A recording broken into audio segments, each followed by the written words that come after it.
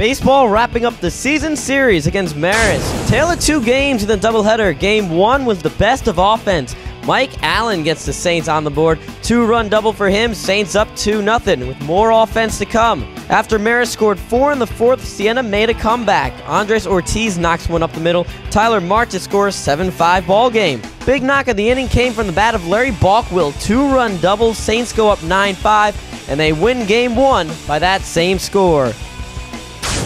Game 2 was the best of the pitching. Good old-fashioned pitcher's duel. Kyle Baldani gives the Saints the lead early with an RBI single for the senior.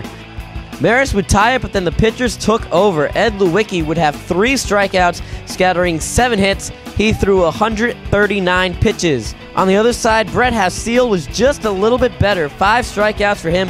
This game would actually go 11 innings, and Hasiel threw from start to finish. Needed a run to score sometime, and that came from the bat of Marist Graham McIntyre. Singles in the right field, and the throw goes up the line. Marist wins it 2-1, and Siena drops the series against Marist for the first time since 2010.